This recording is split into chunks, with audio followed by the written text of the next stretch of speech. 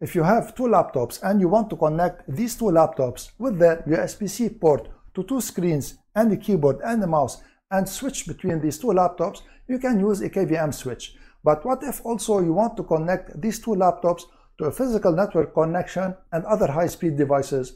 This is where the C-Dock i20 from avaccess comes into use. So it is at the same time a docking station and a KVM switch.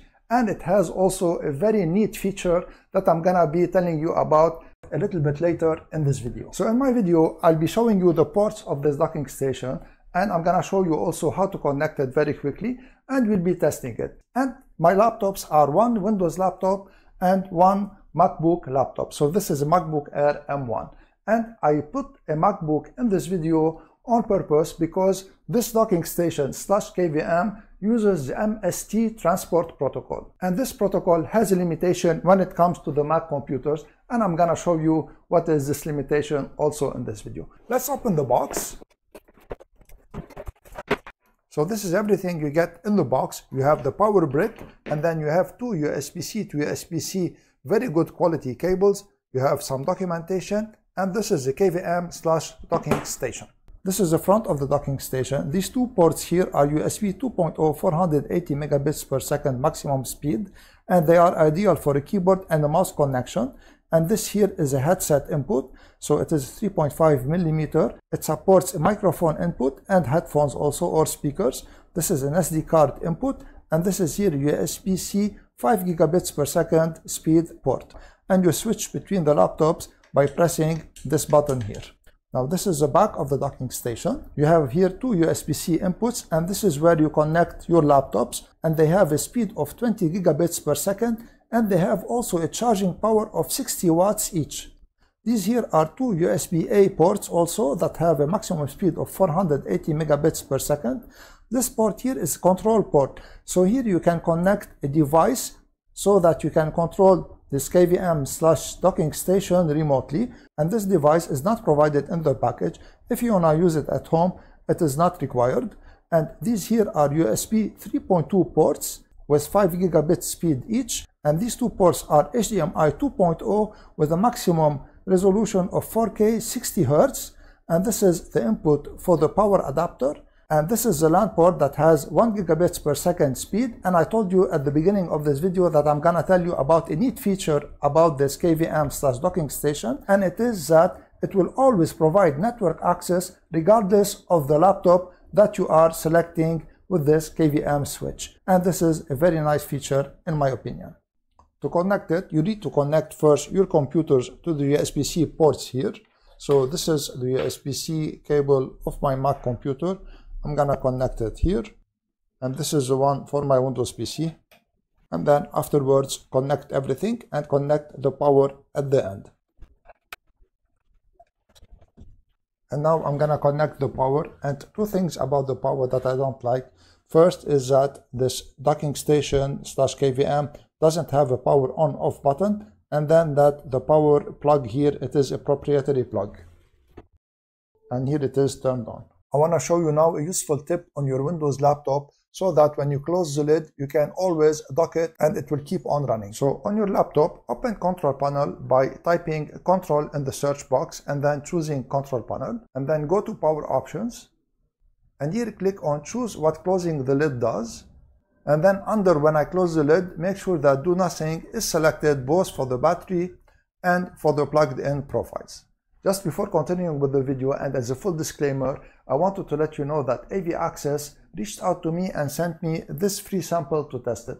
But the opinions you are seeing in this video so far and you're gonna see are only mine. No one interfered in the video, and I wasn't compensated to make it. That being said, let me now show you the limitation that I talked about the macOS computers. So I'm gonna switch to it now. This is my MacBook Air M1, as I said. And you notice that it is displaying the same thing. So this is the limitation. The limitation is that it cannot display two different screens. It has to duplicate the screens. And this is not a limitation of the KVM docking station, but a limitation of the Mac computer. Now, if you want two screens on your Mac computer, you can open your Mac laptop, and now you have two screens.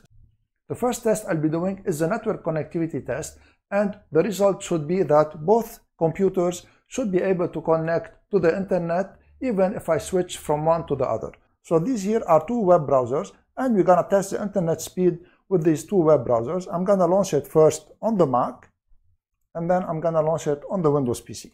And what I noticed with this test is that they are sharing the bandwidth of the 1 gigabits here of the network of the KVM. I have 120 megabits per second internet speed, so they are not getting the maximum speed, but nevertheless, both of them are working fine. What I want to test now is the video and the audio on my Mac computer. So this is a video of mine. I'm gonna launch it. And the sound is going out from the Mac computer. So if it is the case, this is what you need to do. Click here and then go to sound, click on the arrow here, and then choose avaccess dock. And now the sound will go out of the speakers that are attached to the iDock. So let's try it once again. Almost the same specifications. So this is a success for the Mac. Let me switch now to my Windows PC. Hi everyone, these two headphones have almost the same specifications. And the sound is going out of these speakers that are connected to the iDock. So the video and audio test is a success also. The next test I'll be doing is to test the speed of this iDock. So I'll be copying a very large file that is 6.24 gigabytes from USB key that is also very fast, that is connected to the iDock, to this external hard drive that is also very fast. So the speed that we should be getting is around 350 megabytes per second. And the purpose of this test is to see if the iDock will be overwhelmed and saturated, because we are using both USB ports that are on this iDock. So let's start the test. And we're getting around 315, which is really very good. And the file was copied in no time. After using this iDock C20 from avaccess for a while now, I can tell you what I like and what I don't like about it. First, what I like about it is that it is very convenient. So it is grouping two functions in one device. So it is a KVM and a docking station at the same time. The second thing is that it is really very well built. And the third thing is that it comes with the required cables. So the USB-C cables that should connect the laptops are provided. And even though it is a little bit expensive, the price is justified because of the functions that it offers. That is KVM and docking switch and all these ports that are 12 ports in total on this KVM. Now, what I don't like about it is that it doesn't have an on-off power button. And when you operate it, it becomes very hot. So at night, for instance, if you want to turn it off, you need to unplug it. And this is not very convenient.